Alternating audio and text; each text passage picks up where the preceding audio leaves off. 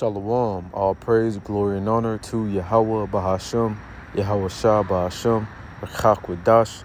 Double honors to the apostles and elders, our great millstone every well. Peace, blessings, and salutations to the hopeful elect scattered abroad. This is the brother Yawanathon coming back with another lesson through the spirit and power of Yahweh Shema Shah, and I pray that this lesson is edifying, man. All right, and gonna go into the calm before the storm, man. And through the spirit, I was meditating on that, man, because that's what it's about to get in Babylon the Great, which is America in the scriptures, man. This is what you see right now, man. The calm before the storm. Because right now, all right, everything is calm. All right, but we know that we're coming into a time of trouble, like the scripture speaks about, man. All right, a time like has never, a time like that has never been, all right, on the planet Earth. You see, and that's the times we're coming into. But the media will portray as if nothing is gonna happen, man. You scroll on your social media sites, it looks like nothing is gonna happen, man. And that's how Yahweh Shema Shah has it set up. All right, and it says the definition of the calm before the storm, a period of quiet that comes before a time of activity, excitement, and violence, etc., man. And that's what's gonna happen. That activity is going to be Esau Edom coming down with you, Jace, with that sword. All right. That excitement is going to be, Lord willing, we be a part of that number. All right. We pray we be a part of that number. All right. But the excitement is going to come from us that's been doing this work, man, because Isaiah the 65th chapter says, my servant shall eat, my servant shall drink, and my servant shall rejoice, man. So we're going to come into that time of excitement, man. Okay. And that violence again. All right, there's going to be violence, all out mayhem, pandemonium. All right, these are the times that's coming to America, man. Babylon the Great. All right, the time of Jacob's trouble. So right now it seems calm. All right, but guess what? There's going to be a time of activity, man, a time of violence. All right, a time of all out mayhem, man. And that's why it's very important that we stay what? We stay vigilant. We stay circumspect. All right, we're on our watch because Esau Edom, through his deception, is going to make it seem like nothing is happening, man. Even with the pestilence, man. It was the point of time when Esau Edom couldn't shut up about it, man. Now, you rarely see anything about the news, man. You even got,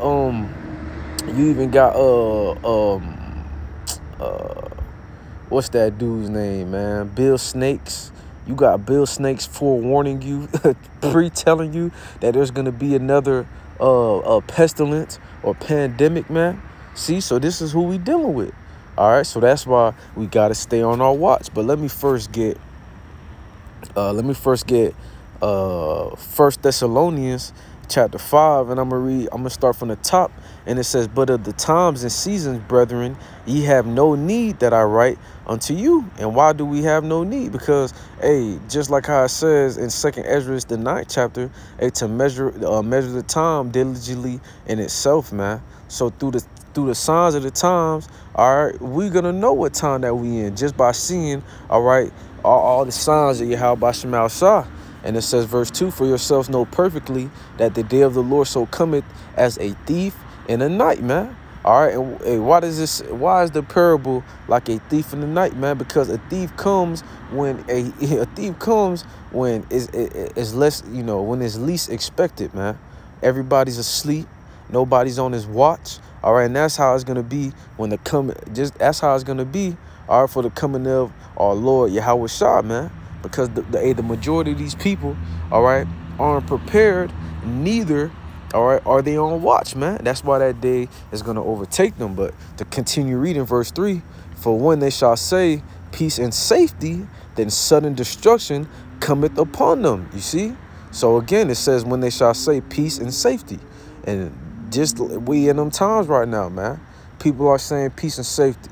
Even with that whole thing that's going on in all right, Ukraine, all right, with them Russians, all right, hey, America ain't worried about that. You still got Jake and they Murph, all right.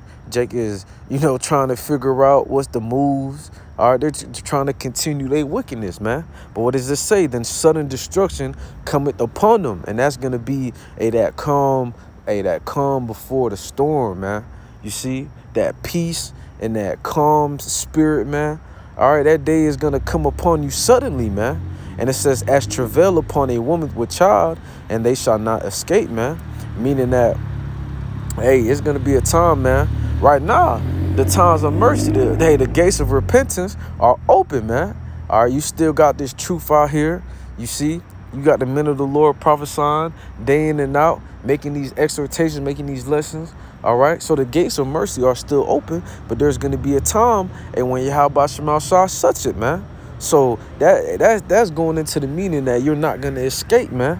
When this destruction come upon you, Jake, you're not going to be able to escape from it, man. Because, hey, in the book of Proverbs, the 1st chapter, it tells you, hey, Yahweh Shema Shah is going to make you eat the fruit of your own devices, man. Anything that you put above the Lord, anything that you thought was, you know, that was anything that you thought was going to deliver you or save you, and the Lord is going to give you into the hands of that, man. Hey, especially of 2/3 of our people, man. Especially those that know in the circumcision, man. All right, and it says, but ye brethren are not in darkness, that day shall overtake you as a thief. You see, so us brothers that's doing this work, that day isn't going to overtake us, man. Because, hey, Lord willing, we're going to be excited. We waiting for our kingdom, man. We waiting for our Lord, man. Lord willing, we be a part of that number. But it says, ye are all the children of light and the children of day. We are not of the night nor of darkness. Therefore, let us not sleep as others do, but let us watch and be sober. You see, going back to being circumspect, man, because that's all watch mean, man. Being circumspect, being on your watch. All right. And to be sober means to be what? Be soberly minded, man. To be vigilant. OK, because, again, we know Esau Edom.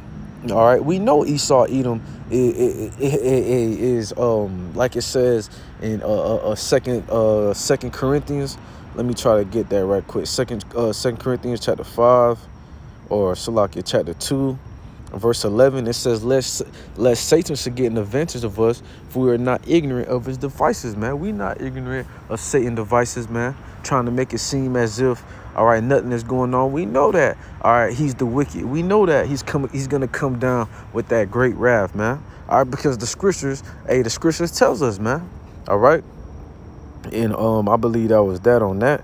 But let me get Luke chapter 17. Okay. Luke chapter 17. All right, this is Luke chapter 17, verse 26, and it reads, and as it was in the days of Noah, so shall it be also in the days of the Son of Man.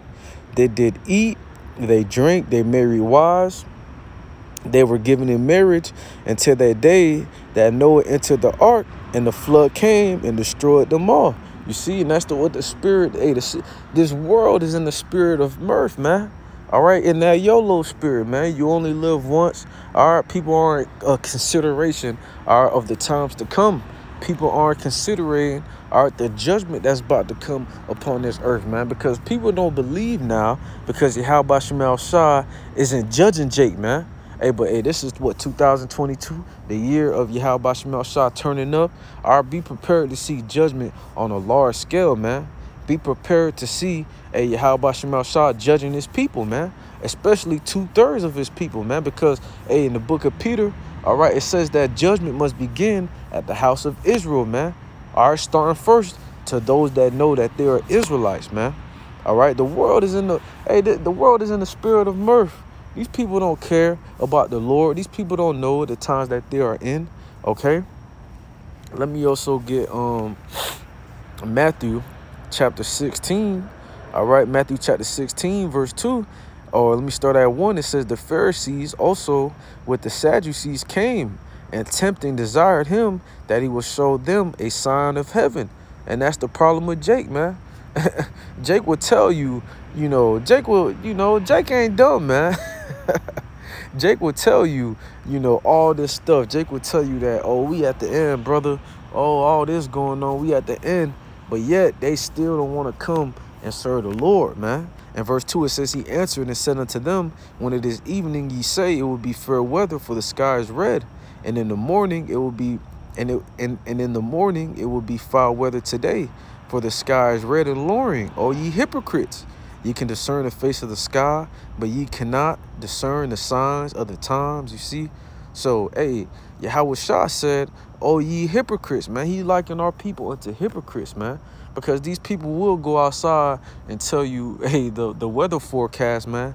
But, hey, they can't see the signs of the times, man. The scriptures speak about the rumors of war, man. The scriptures speak about Esau, Edom.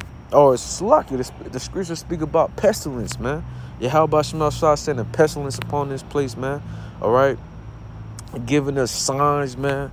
All right. But our people still will not come into the truth. Our people will still not hearken nor believe, man.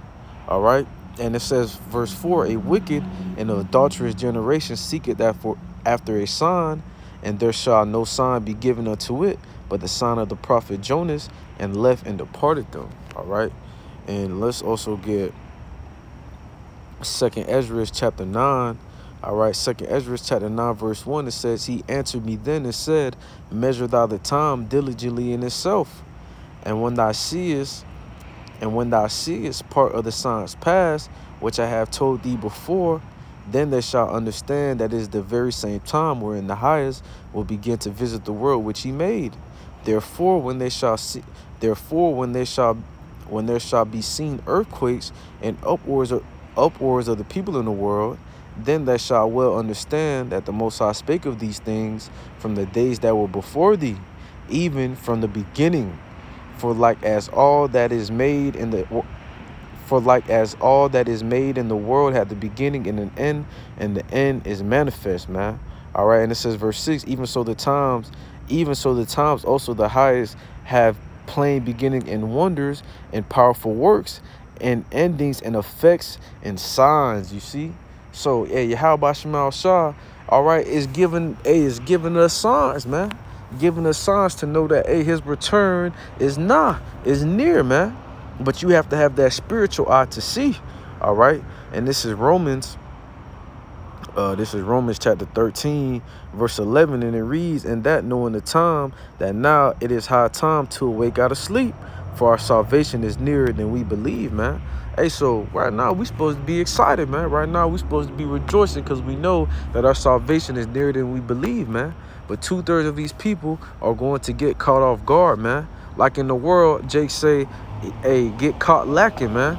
And that's what's going to happen. 2/3 of our people are going to get caught lacking by Yahweh Shema Shah, because, hey, that judgment that the Heavenly Father is about to bring upon this world and his people, all right, is going to generate fear. All right. So, hey, through the Spirit, all right, I pray that this lesson was edifying. And right now, we are in the calm before the storm, man. All right. So, you know, again, I pray this lesson was edifying. And I want to give all praise, glory, and honor to Yahweh, Bahasham, Yahweh Shah, Bahasham, Rakakwadash. Double honors to the apostles and elders, a great millstone that rule well. Peace, blessings, and salutations to the hopeful left scattered abroad. Till next time, Shalom, Abba, Kwam Yah Shalom. Shalom.